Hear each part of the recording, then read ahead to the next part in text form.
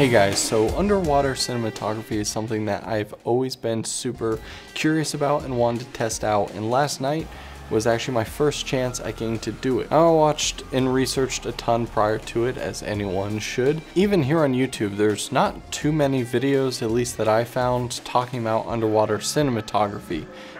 You have some tutorials or some just insight from some of the bigger guys. I love the one from Jacob Owens with like the whole fish tank, budget friendly stuff. But other than that, you're seeing like true professionals in their field. So obviously they're not going to talk about the indie film issues and tips and tricks sort of thing. Or what you'll find a ton of is like underwater photography, or anyone who's filming for the sake of like filming fish and underwater sea life. There's not too much in regards to like film cinematography, how to light outside the water, how to light in the water. Now first let's talk about gear. I filmed with my Blackmagic Pocket Cinema camera 6K, and when it came time to choosing a camera housing, there's pretty much only like one like real professional camera housing, and the rental house basically wasn't available for our date, and so I had to look at alternative options. And basically what I found was this guy. So my camera's actually still in here. I haven't taken it out since last night. Just wanted to let the exterior dry. Spoiler alert, didn't leak or anything, so that's good. Still have a working camera. But this is kind of a universal camera housing, and it fits pretty much any DSLR, especially out there. And I will say it did fit my 6K, as small V-mount battery as I have. There's definitely smaller ones out there, so if you have one of those, and then the SSD is on top of that. Nothing would mount, because if I put like any screw, there wasn't enough room, so I literally just, it's setting on top of the camera. And then I have my Rokinon 35 Cine lens in here. Now again, this thing's 99 bucks, so if you use your logic, then just know that anytime you put a, you know, 2,500 or more camera, or really any price camera in there, you're trusting all that to a $99 glorified Ziploc bag. So definitely make sure you have insurance in case anything goes wrong, which of course we had production insurance on the day of, computer went to sleep. Now there are a ton of downsides to this bag, as you would expect. Again, $99 versus if you were to buy outright one of those camera housings is usually over $5 grand. One of them is the fact that your screen on those camera housings, you're basically so airtight. It is, you know, form fitted for a specific camera. Back of the housing is right up against the screen, so there's not that much distortion, because underwater light is crazy refracted.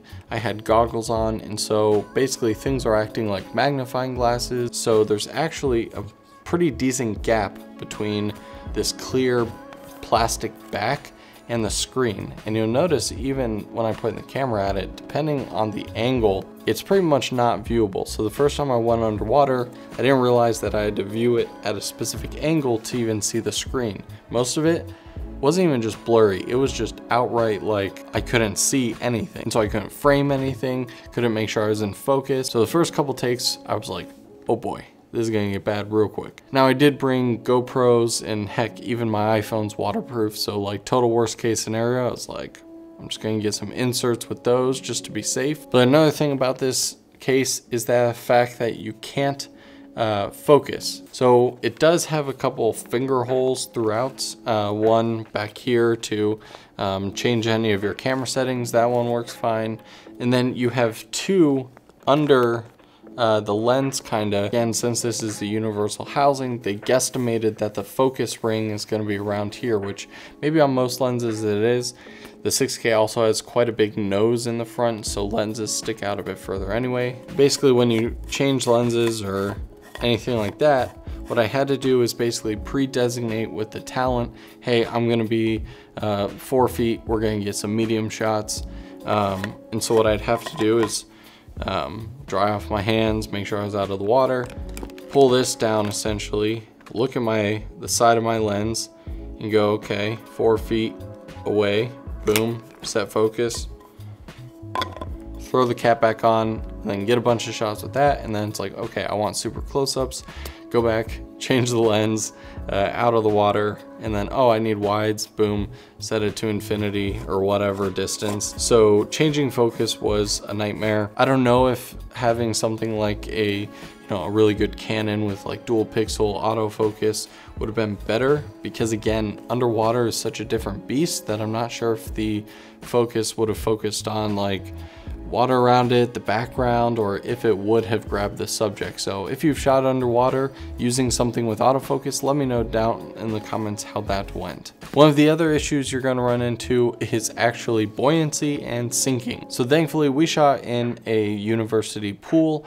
and due to insurance reasons, we had to have a lifeguard on set, and I'm super happy we did for a multitude of reasons, but one of which is he actually had a weight belt. Because one thing you also don't realize before you go in is the fact that we are not meant to sink by default. If you just go in water, you're gonna float to the top. And even if you push yourself underneath the water, this bag is filled with air essentially. So this thing was constantly sending me back up to the top.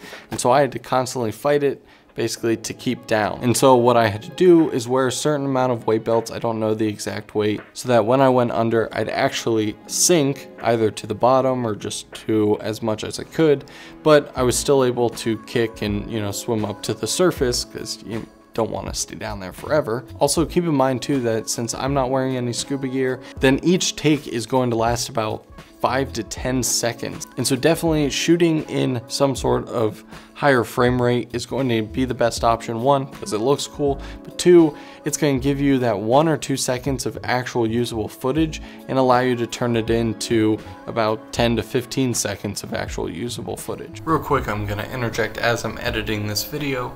I forgot to add one point, which is a big one: safety. The reason I just said that we only did one takes for 10 or 15 seconds isn't because the talent and I are only capable of holding our breath for 10 to 15 seconds, but one, we're doing this like 50 times, and so the exhaustion levels go crazy. When you're fighting weight belts, you got camera gear, she's dealing in a mess of cloth, and because the scene was being crazy, chaotic. So basically what we did is had a very short meeting with me, the talent, and the lifeguard before shooting anything, where we just talked about general safety. We can't give any sort of directions or really communicate under the water, and since she was supposed to act like she was drowning, we needed some sort of signal to know if she was actually in any sort of danger. And so as a general rule of thumb, we said that, hey, we're not going to do any more takes than 15 seconds, so if you notice us underwater for that amount of time, then we're in danger. Now with lighting, I was really nervous going into it, and I definitely learned a lot very quickly. One is, again, we were in